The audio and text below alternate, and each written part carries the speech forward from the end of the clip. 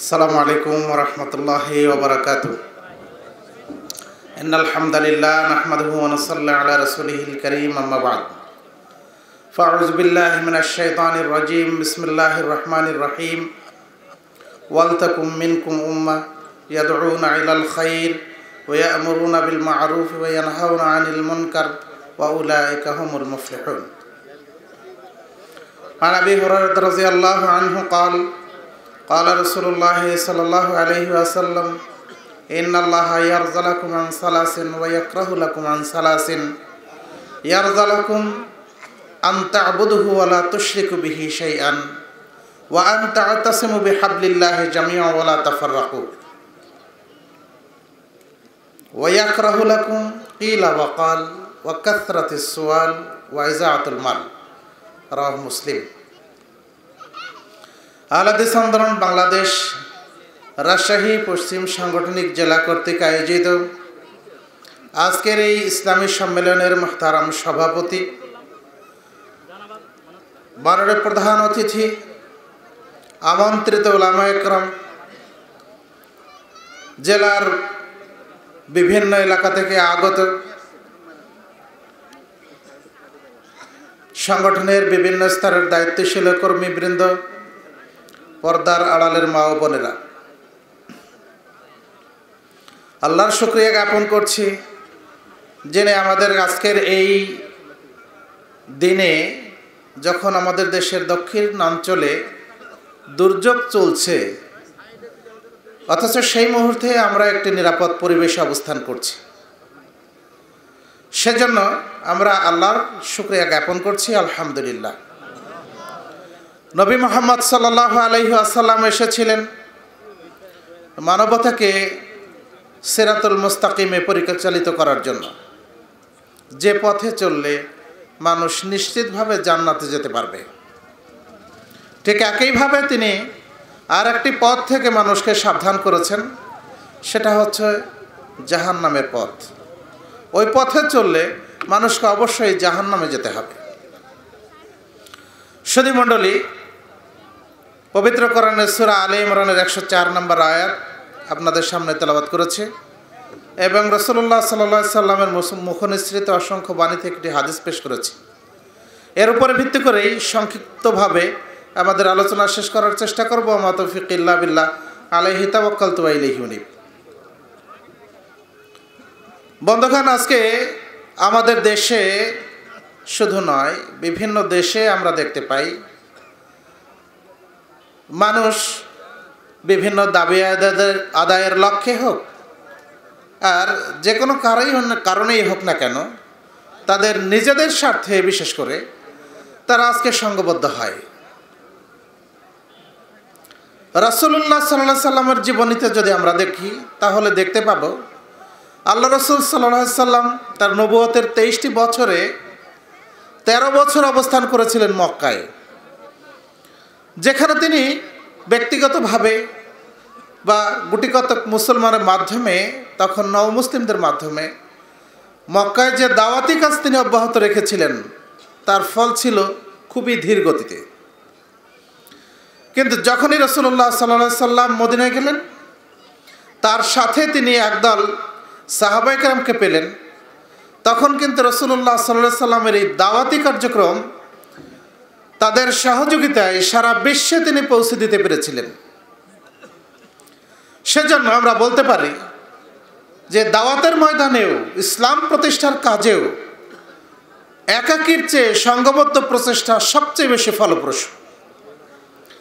যে কারণ আল্লাহ বলছেন, ওয়াল তাকুম মিনকুম উম্মাহ, তোমাদের মধ্যে একটি দল হওয়া উচিত, ইয়াদউনা ইলাল খায়র, যারা মানুষকে কল্যাণের দিকে আহ্বান করবে, ইয়া'মুরুনা বিল মা'রুফ ওয়া ইয়ানহাউনা আনিল মুনকার, যারা মানুষকে সৎ কাজের আদেশ দিবে এবং অসৎ কাজ থেকে বাধা প্রদান করবে। ওয়া উলাইকা হুমুল মুফলিহুন, যদি এই কাজটা করে তাহলে তারা হবে সফল কাম। সালাত, সিয়াম, হজ, যাকাতের পাশাপাশি মানব জীবনে বা মুমিন জীবনে সফলতার অন্যতম শর্ত হচ্ছে আমরু বিল মা'রুফ ওয়ান নাহি আনিল মুনকার, সৎ কাজের আদেশ দেওয়া এবং অসৎ কাজ থেকে বাধা প্রদান করা। আর এই কাজটির পুরস্কার হিসেবে আল্লাহ রাব্বুল আলামিন পরকালীন জীবন আমাদের জন্য জান্নাত নির্ধারণ করে রেখেছেন।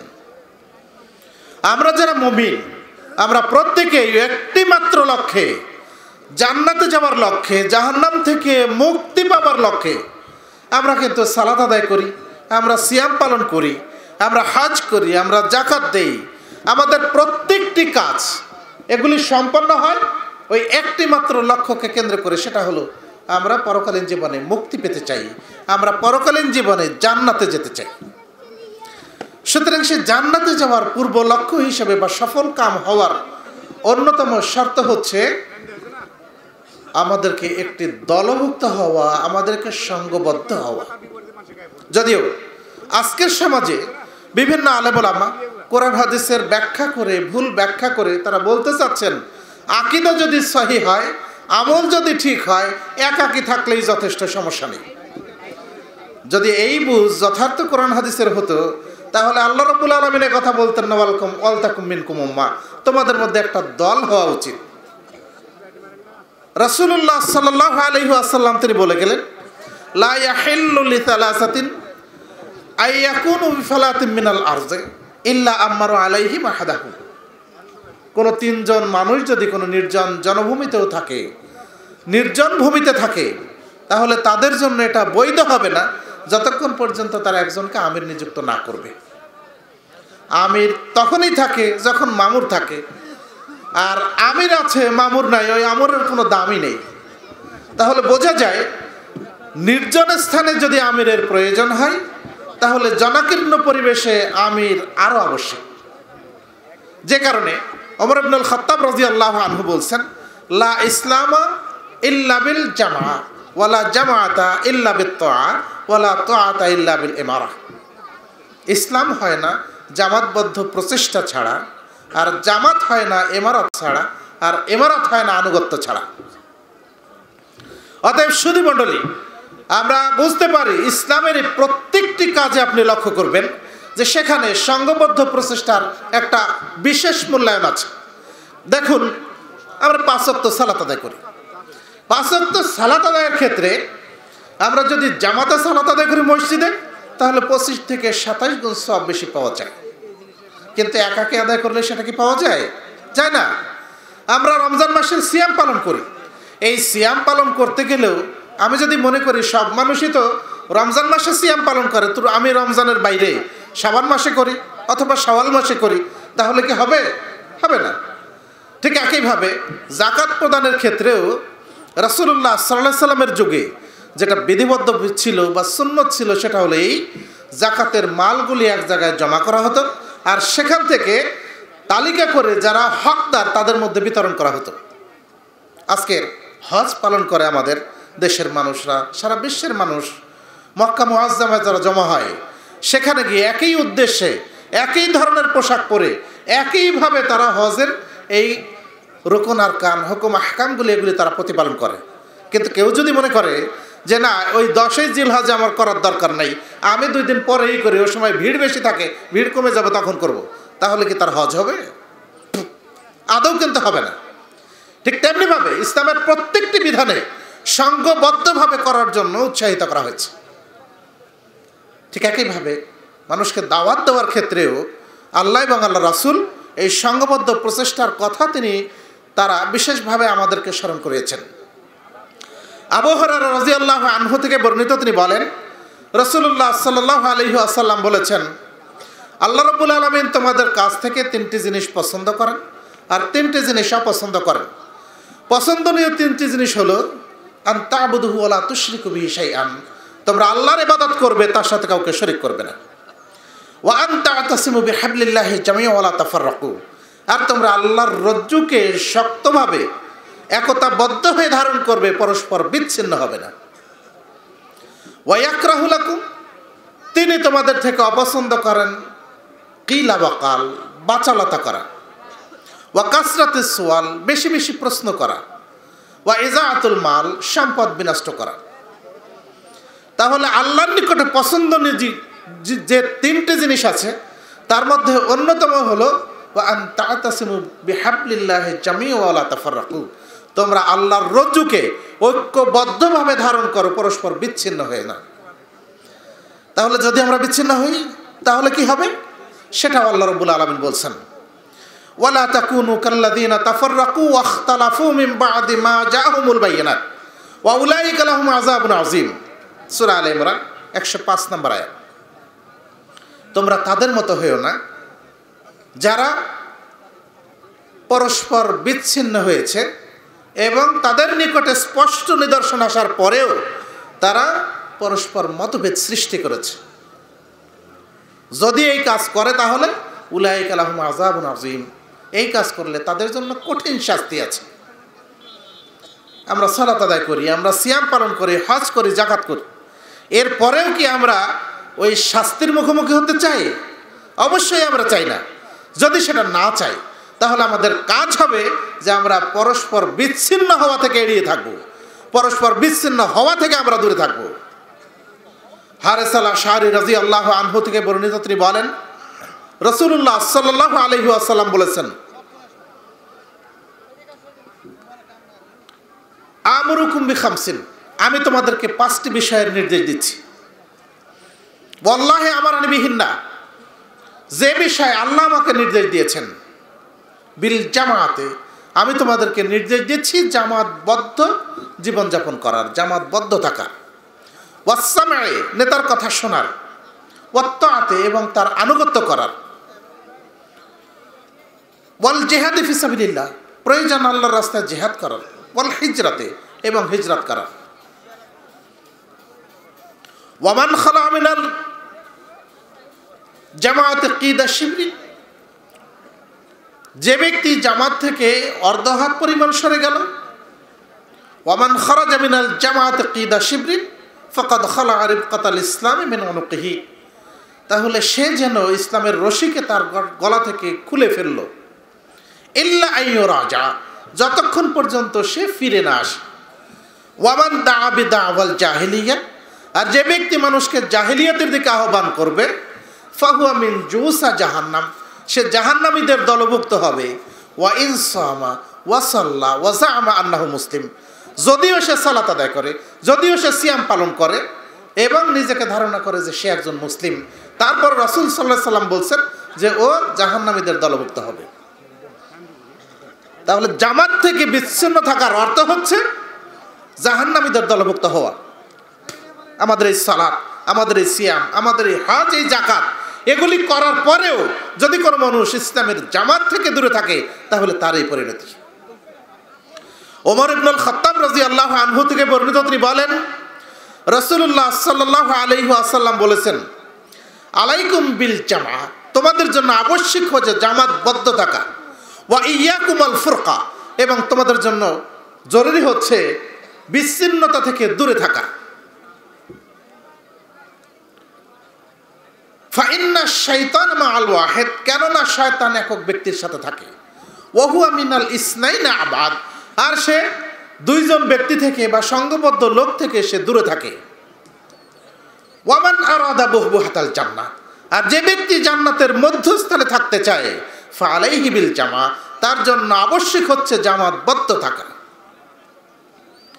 তাহলে আমরা আমাদের সার্বিক কর্মকাণ্ডের মাধ্যমে আমাদের ইবাদত বন্দেগী, আমাদের উপাসনা, আমাদের জিকির আজকার, এগুলি সব কিছুর বিনিময়ে আমরা চাই জান্নাত লাভ করতে, তাই নাকি?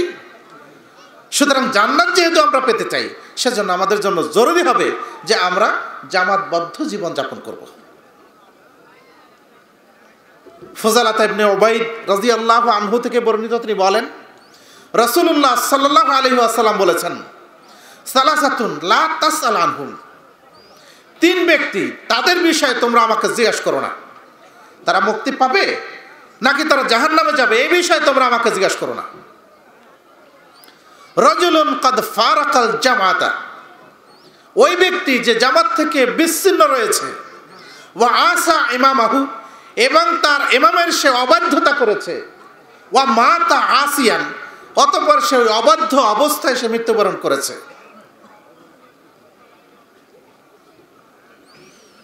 ওয়া আমাতুন আও আবদুন আবাকা, এবং ওই দাসী বা গোলাম যে তার মনিব থেকে পালিয়ে গেছে, তার থেকে পালিয়ে অবস্থান করছে।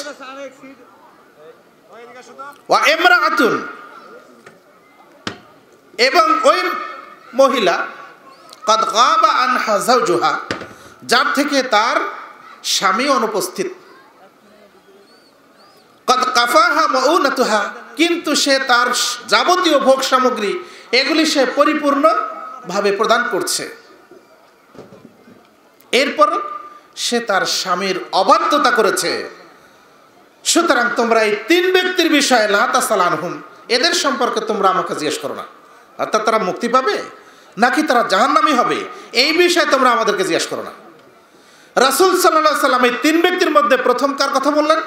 ওই লোক যে ব্যক্তি জামাত থেকে বিচ্ছিন্ন রয়েছে এবং তার আমিরের যে অবাধ্যতা করেছে, ওই ব্যক্তির কথা বলেছে। সুতরাং আমরা ইসলামী জামাত থেকে বিচ্ছিন্ন হওয়া থেকে অবশ্যই বিরত থাকবো, দূরে থাকবো। আমাদের কাজ হবে জামাতবদ্ধ থাকা। রাসূলুল্লাহ সাল্লাল্লাহু আলাইহি সাল্লাম বলেছেন, আল জামাতু রাহমাতুন ওয়াল ফুরকাতু আযাব, নিশ্চয় জামাতবদ্ধ থাকা এটা হচ্ছে রহমত স্বরূপ, আর বিচ্ছিন্ন হওয়া এটা হচ্ছে আযাব, শাস্তি স্বরূপ। সুতরাং আমরা জামাতবদ্ধ থেকে আল্লাহর রহমত লাভ করার চেষ্টা করি। জামাতবদ্ধ থাকলে হকের উপরে টিকে থাকা যায়। আন সাওবান রাদিয়াল্লাহু আনহু قال قال رسول الله صلى الله عليه وسلم لا تزال طائفة من أمتي ظاهرين على الحق لا يضرهم من خذلهم حتى يأتي أمر الله كذلك। সাওবান রাদিয়াল্লাহু আনহু থেকে বর্ণিত, তিনি বলেন রাসূলুল্লাহ সাল্লাল্লাহু আলাইহি ওয়াসাল্লাম বলেছেন, কিয়ামত পর্যন্ত আমার উম্মতের একটি দল হকের উপরে প্রতিষ্ঠিত থাকবে, বিরুদ্ধবাদীরা তাদের কোনো ক্ষতি করতে পারবে না। এমনকি কিয়ামত এসে যাবে, তারা ওই অবস্থায় থাকবে।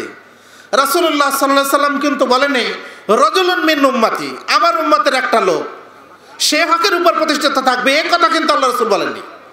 বরং তিনি বলছেন লা তাজালু তায়ফাতুম মিন উম্মতি, আমার উম্মতের একটা দল সে হকের উপরে প্রতিষ্ঠিত থাকবে। তাহলে হকের উপর প্রতিষ্ঠিত থাকবে কোনো জামাত, কোনো দল, যারা কোরআন হাদিস অনুযায়ী চলে। রাসূল একথা কিন্তু বলেন নাই যে আমার উম্মতের একটা লোক যে কোরআন হাদিস অনুযায়ী চলবে সে হকের উপরে টিকে থাকবে, এ কথা কিন্তু আল্লাহ রাসূল বলেন নাই। বরং তিনি বলছেন একটা জামাত হকের উপরে থাকবে।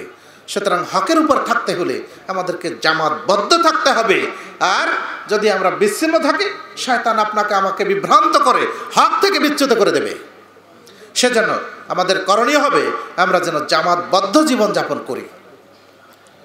আজকের এই অনুষ্ঠান কিন্তু একাকী কারো প্রচেষ্টায় হয়নি, বরং একটা সংগঠনের মাধ্যমে, একটা জামাতের মাধ্যমে, একটা দলের সংঘবদ্ধ প্রচেষ্টার মাধ্যমে আজকের এই বিশাল সমাবেশ।